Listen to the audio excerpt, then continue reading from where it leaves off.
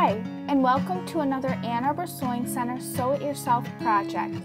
Today we will be helping you create this very simple and easy cover for any sized ironing board. What you will need for this simple project is 1mm piping cording, a pen and a Sharpie, enough fabric to cover your ironing board top with about 2 inches extra all the way around, a cord stop, a cording foot, and a serger. Here we are using the Bernina 1150 serger. Set your serger to a 3-thread wide overlock with all of the settings in normal. To begin, place your fabric right side down and lay your ironing board upside down on top of the fabric.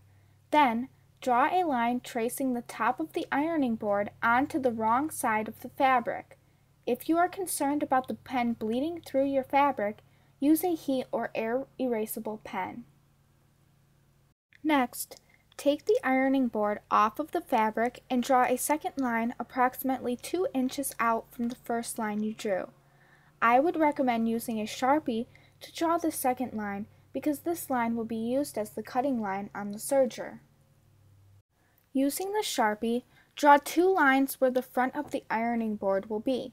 These 2 lines will represent the starting and stopping points.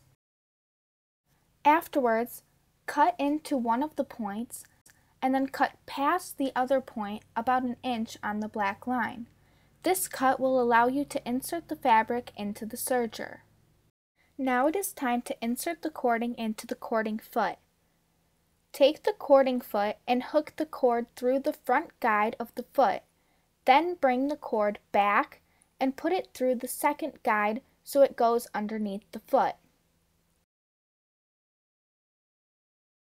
After the cording is in the foot, it is time to put the cording foot on your serger. To put the foot on the machine, raise the presser foot lever, position the bar under the ankle of the foot, lower the presser foot lever in the back, and then push in the black button located on the back of the foot. The foot should now lock into place. Now, position your ironing board cover underneath the serger foot starting at the area where you clipped out the section.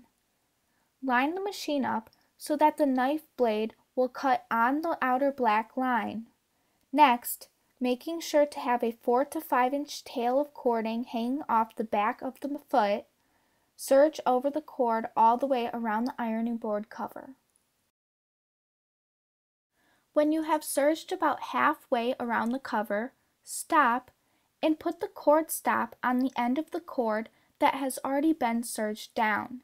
This will make sure that you do not pull out the cord and lose it. Continue to serge all the way around your ironing board cover. When you near the end, make sure your cording is not dangling in front of the knife blade. Stop when the presser foot gets to where you began and serge off before you overlap the beginning cord.